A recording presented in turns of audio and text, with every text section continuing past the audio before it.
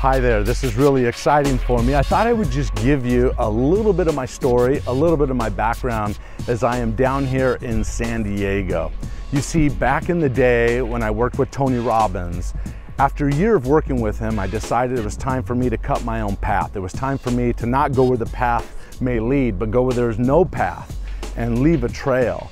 And so one of the places that I would find refuge when I left his organization, I didn't have an office space down here in Southern California, is I would go to several locations, and they were all libraries. And as you can see here at UCSD is their library. I would go into this library and I would study and I would read and I would take notes, and in my journal I would write things down. And it was in this journal, I've often told the story of George Lucas, and it was in this library that I began studying about George Lucas and many other stories as well. Martin Seligman with Learned Optimism and so forth. I would study their work, and then it was 5 years later that I would come out with If You Think You Can. And I thought I would just show you a little bit about my world by showing you a little bit of this library and then take you to two others that I would spend a lot of time in. They were like my little on-the-road office spaces. So it's pretty cool to be back here. All right, let's go check it out.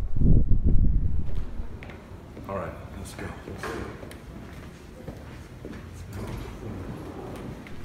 All right.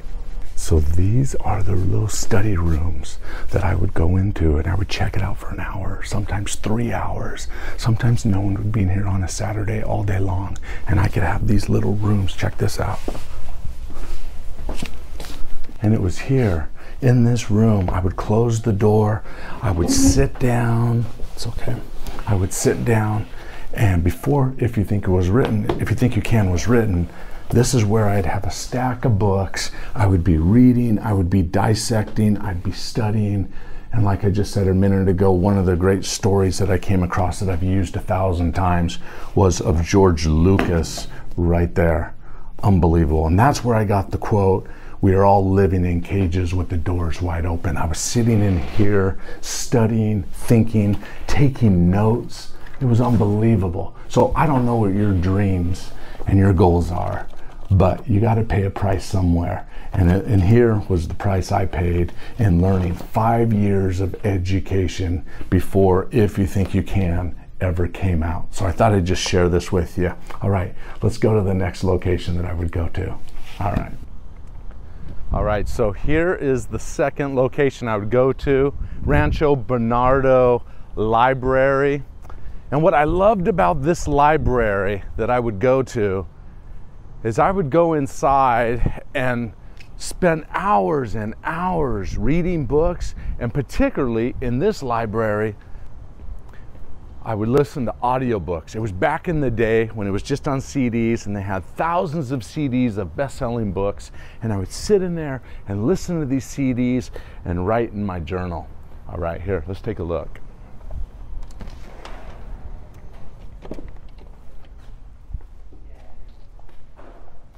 All right, that's good.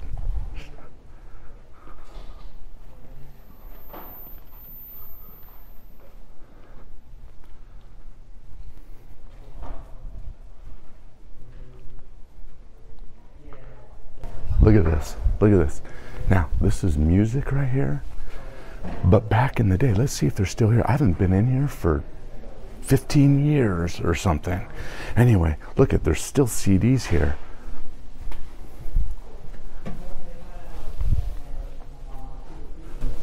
So right here, I would read and take notes, right? It was awesome. Here, come here.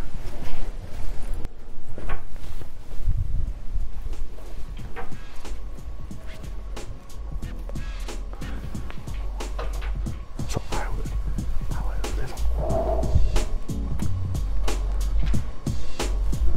all right, let's get out of here. So this was the third location that I would go to when I was filling out those journals, when I was writing them, when I was putting ideas to paper.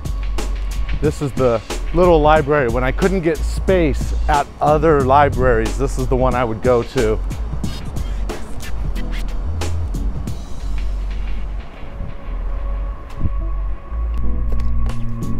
you don't have if you think you can, go get it. It's all about think possibility, achieve all your goals. All right, here we go.